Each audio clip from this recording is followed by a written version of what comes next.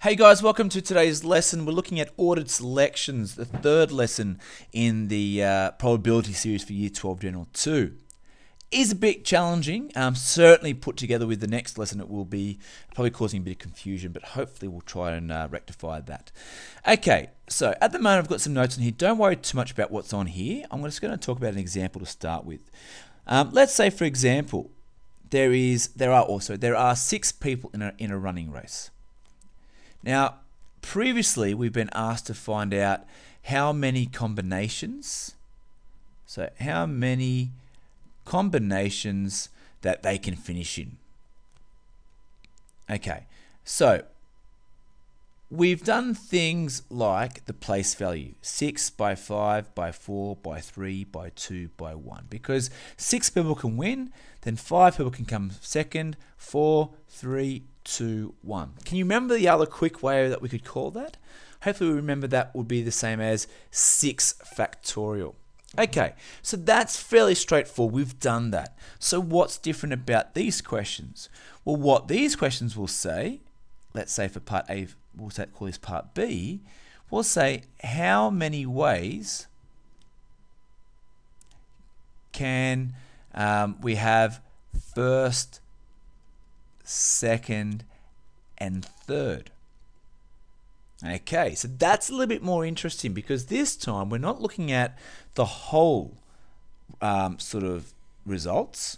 We're only now looking at just the first 3 places.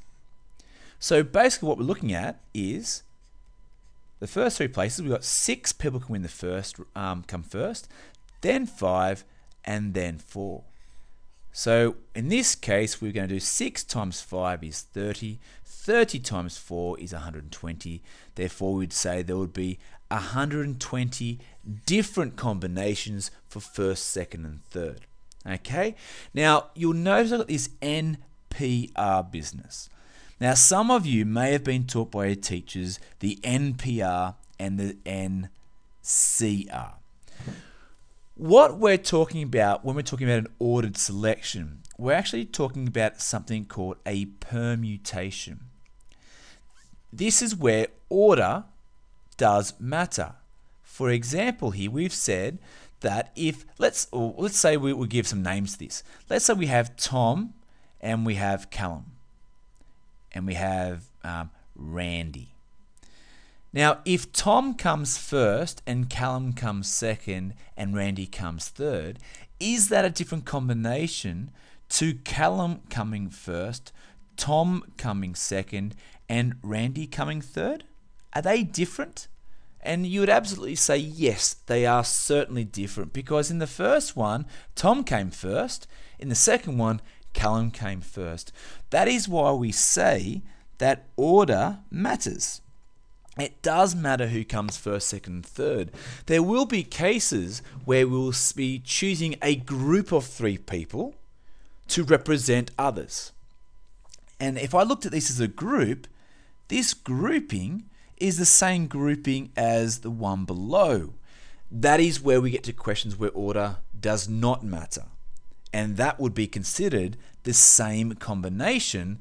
Therefore, we would only want to count it once. So you can see why it starts to get just a little bit complicated. But this whole NPR business, because this is called a permutation or order matters, it does matter who comes first, second, third, you can use the NPR button, which we would type in. There are 6 people to choose from. I would press my NPR button and I'm saying I'm going to be choosing just 3 people.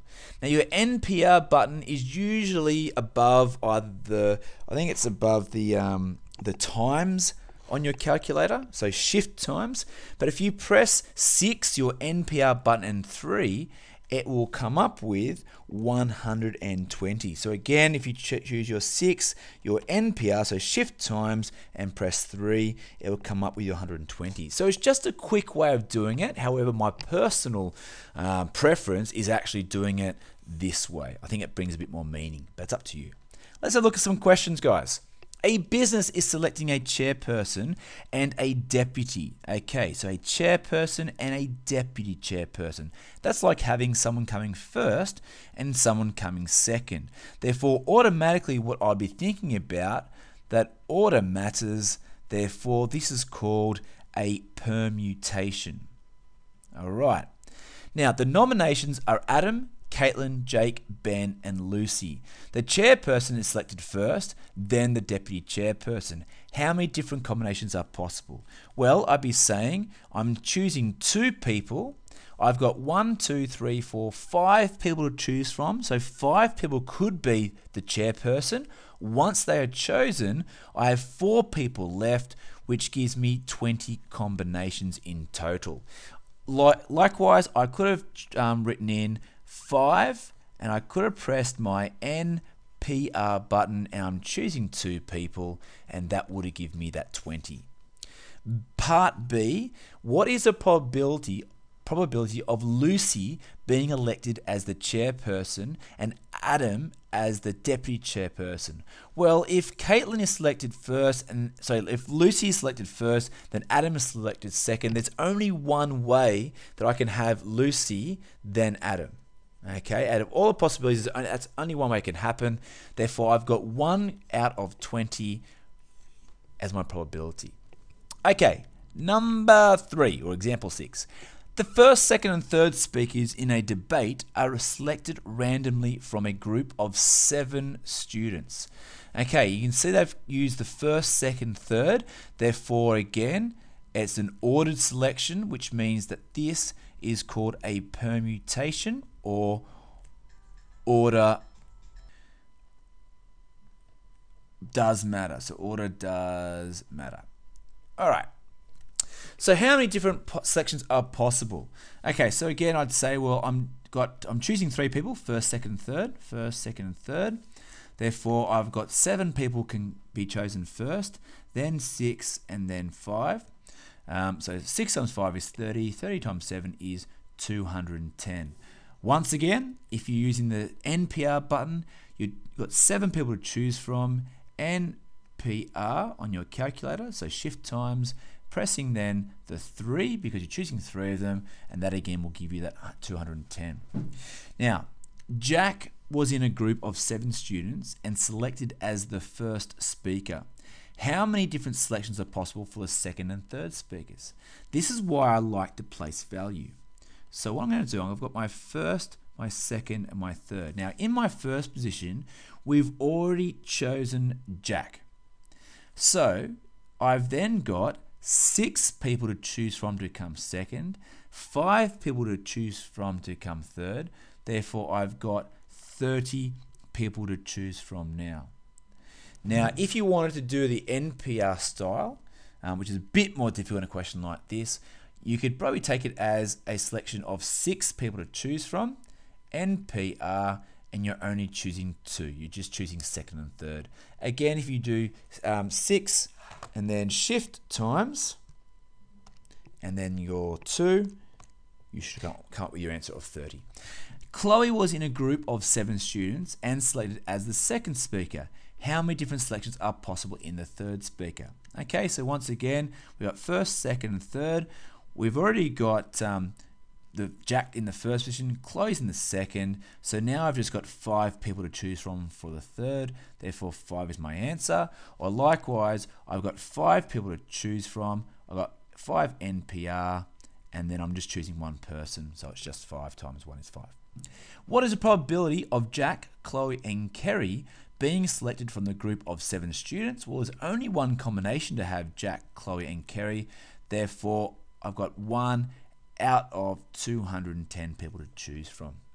Okay, next question. The position of President, Secretary, and Treasurer. That's the same as having first, second, and third. Therefore, order matters. Therefore, it's a permutation. And I want to include all the results. Chosen from a committee of 5 people. How many ways can we choose this? Well, we've got 3 people being chosen, 5 people, then 4 people, then 3 people. So it's 20 times 3 is 60. So therefore, it's C, 60. Likewise, 5 NPR 3 equals 60. And my last question, I believe, oh, no, didn't put a last question on. That was my last question. Okay, so hopefully you've got an idea of ordered selection. It's all about order, obviously. So looking at first, second, and third, if you're using permutation buttons on the calculator, then this will relate to the NPR button. Okay, only if you're using it. Otherwise, use a place value. Remember, because order matters, you are including all the selections. Now, that might be a little bit strange at the moment. When you look at the next lesson on unordered selections, that will become very clear, because sometimes you'll count the same combination twice and you will want to have less. But at the moment, permutation includes everything, so either NPR or do your place value, and it's just multiply the options together. Hopefully this made sense, guys. Have a crack at these questions, really, really important. And then definitely look at the next lesson on unordered selections, which will probably confuse you, but hopefully not. See you then.